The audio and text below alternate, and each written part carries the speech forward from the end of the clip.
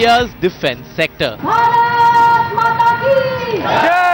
One of the largest across the world, one for which the government allocates billions of dollars. Well, guess who's equipping it with all its high-tech requirements? It's the startup world. And someone who's been tracking all of this is Lieutenant General Sundaram, former director of 2 key DRDO labs and currently the advisor to the National Design Research Forum. We found various areas for recce, surveillance, detection of explosives, detection of biological elements.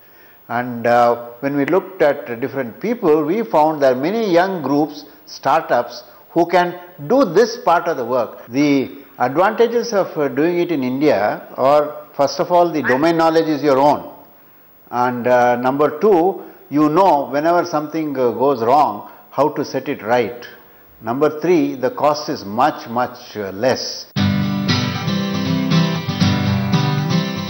Advantages which have helped startups like Serial Innovations, a Bangalore-based startup in the field of imaging systems. Serial Innovations creates cameras and imaging analytics solutions which are used for surveillance by the Indian Defence.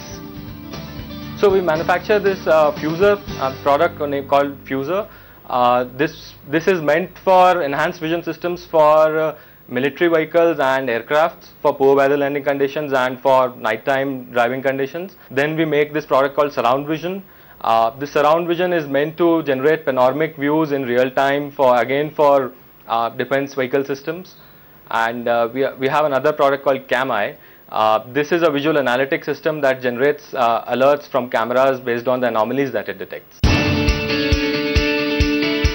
And for these cameras to capture images during combat operations, they're generally mounted on unmanned ground vehicles just like this one, a product of Mumbai-based Robosoft Systems. An unmanned ground vehicle which could have saved multiple lives during 26/11.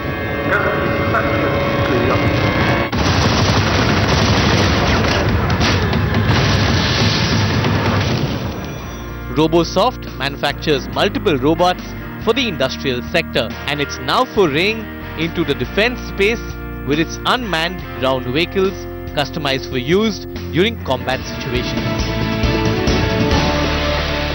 The unmanned ground vehicle is customized where you can launch the machine by throwing. It's pretty rugged and can land on its wheel and nothing will happen to it. Plus you have a very good video transmission system where it can run in day or night and it will be very clear to the soldier. The other advantage is that there's a GPS on board where it can show its location of where it is.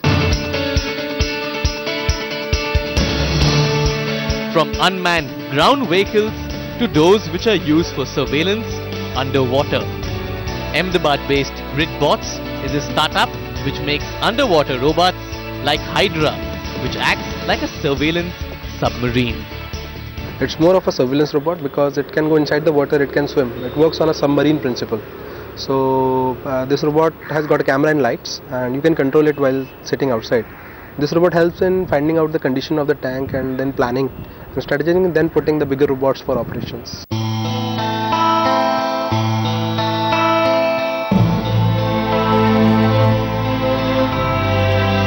While most startups are still in its early stages, reaching out to the various sectors of the defense, the opportunity is there for all to see. Over 70% of the procurements for the Indian defense sector happens through imports, a market share Indian startups can easily eat into. A case study they can take inspiration from is the US, where 70% of all procurements for the defense space comes from Tier 2 and Tier 3 companies. In order for this to change, there are certain challenges that they must, however, overcome. The long cycle that these guys have, so once you even conceive a project, for example, for defense sector, it goes through a long process of DRDO where it goes under tenders and there's a it takes the cycle of the project goes to start the project is around 1 year or so.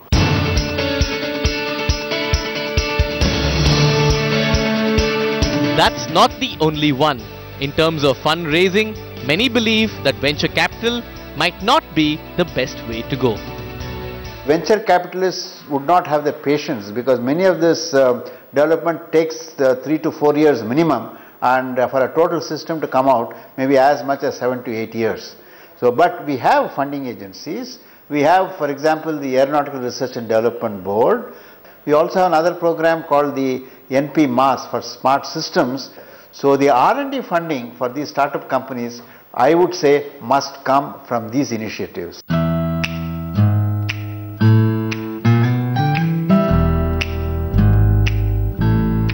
Challenges which Indian startups are no doubt working on. One thing though is for sure, given the extent of innovation in the space and the increase in defense budgets, one can look forward to a lot more action over the next few years.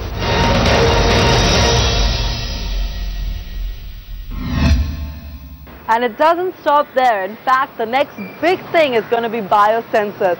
Sensors which can sense biological and chemical weapons. Now that's the next big thing that all these startups are working on. Time for another very quick break right now on the show, but when we return, iPaperClip.com with their completely paperless tendering solution.